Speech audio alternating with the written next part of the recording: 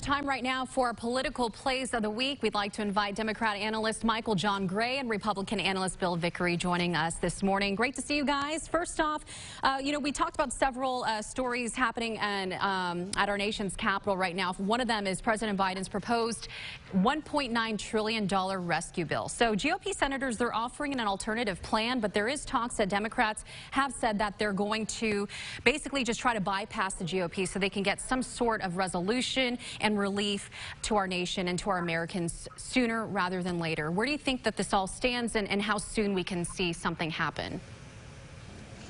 It needs to happen soon. It needs to happen real soon. The pushback in Washington is one's too small, one's too big.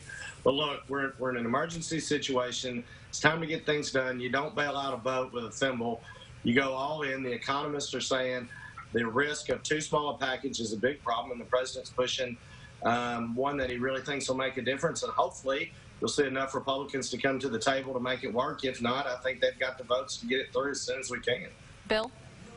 Yeah, I think, again, this is a little bit of sort of the classic federal National Democratic Party. I mean, just throw a lot more money at the situation as opposed to putting money into areas that can help really fix the problem.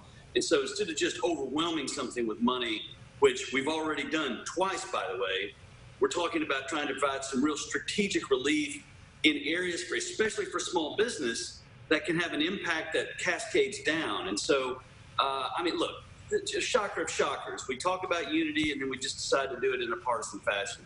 That's not the first time that that's ever happened in Washington, won't be the last. Joe Biden's no different than anybody else.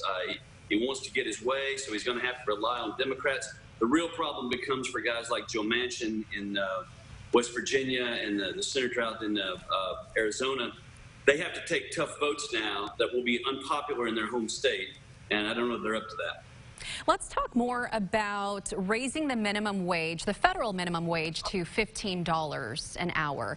So Arkansas just raised the minimum wage to $11 an hour this year. So if President Biden's proposal is approved, what do you think that would mean for our state's employees and economy? Well, so Florida just also passed one at 15. The federal minimum wage is $7.25. This is such a talking point, especially those that are against it. The proposal is over 5 years. I can remember getting paid minimum wage and it was $2.80. I promise you nobody wants to make $2.80 today. So at some point it's got to be increased. The plan that's out there now is a 5-year adjustment to it.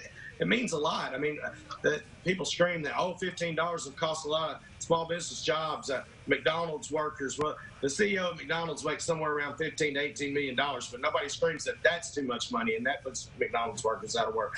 $15 on a gradual amount of time, you're still talking about less than $30,000 a year. Mm-hmm. Go make rent, go make a car payment, pay your groceries and pay your utility bill on less than $30,000. There's not a lot of money there. So over 5 years, it scares people, that initial number, but if they really do the math, it's helpful to the economy in the long run. That trickles up, as Bill would say. Targeted places help small businesses, help small. There's got to be an exemption for those that don't have enough employees. Mm-hmm. When you start talking about the Walmarts, the Tysons out there, rises all boats when you put more money into the people that spend it. It's nice to talk about big corporations that are public companies that have deep pockets. We're talking about small businesses that have 15, 20, 50 employees, something like that are multi-generational businesses.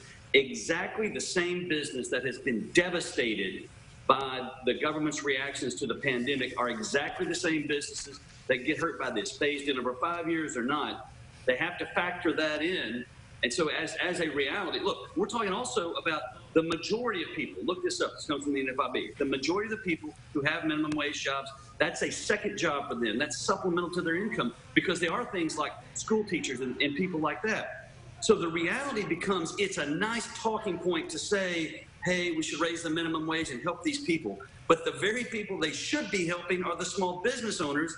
And in the midst of the devastation that we're in now we come in with a baseball bat and just and take out the place. It doesn't. The timing on this. 3 years before that minimum wage should even get as high as it is in Arkansas. So there's no baseball bat coming to Arkansas.